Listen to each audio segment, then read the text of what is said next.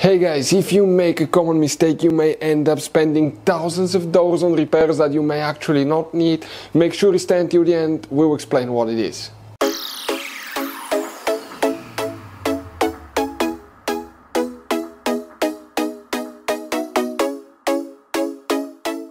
Hey guys, welcome back to World Mechanics. Thank you guys for watching and subscribing to the channel. Today will be super helpful video to any of you guys having a Dodge Ram that generation here from year 2013 to year 2018. If you need to find where the engine computer relay is located, which relay you need to check, where you can guys buy cheap parts, tools, fuses, relays at a good price, quick shipping, that way you do not waste money and time.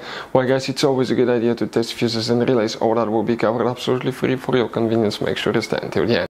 So, let us tell you a little bit about us guys. Every single car we get here at the garage, we try to make at least 200 to 300 free repair videos.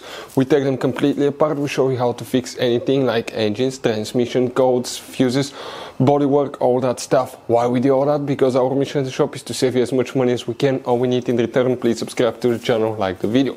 On this channel guys, specifically, we will be making a video about every single fuse, every single relay on that Dodge Ram.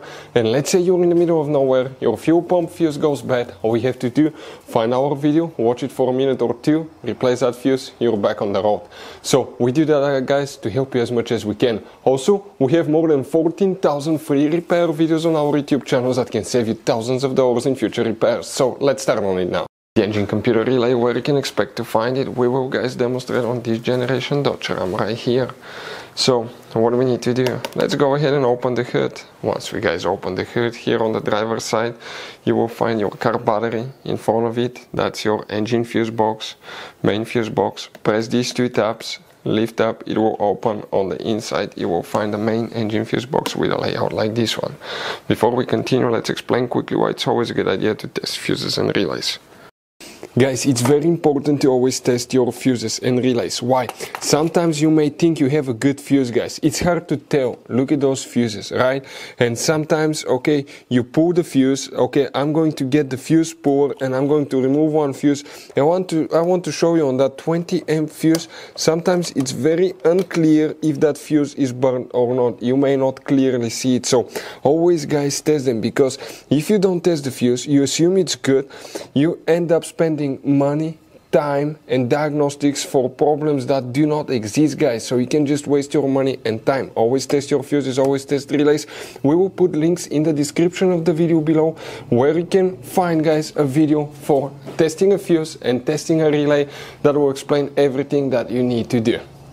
If you guys need to buy any parts, tools for your Dodge Ram, fuses, relays at a really good price, quick shipping, that way you do not waste money and time, we're going to put a link in the description of the video below for your convenience. Please check it out. So guys, for the engine computer, one relay will need to be checked. Please guys, make sure you stay until the end. We want to give you one good advice, that way you do not end up being stuck in the middle of nowhere like it happened to us. The relay for the engine computer is known as relay number 5, and we're talking about that relay right here. That's the relay that you will need to check for the engine computer of Dodge Ram. So guys, you have all kinds of different fuses and relays. Some of those are very specific, they're hard to find, especially if you're in a small town or in the middle of nowhere. One time we needed a replacement, we couldn't find one, and we were stuck in the middle of nowhere for a few days until we got a shipment on the internet, guys. So keep some spares in your glove box for a peace of mind. Hopefully guys, the video will be helpful. Thank you for watching and see you guys next time.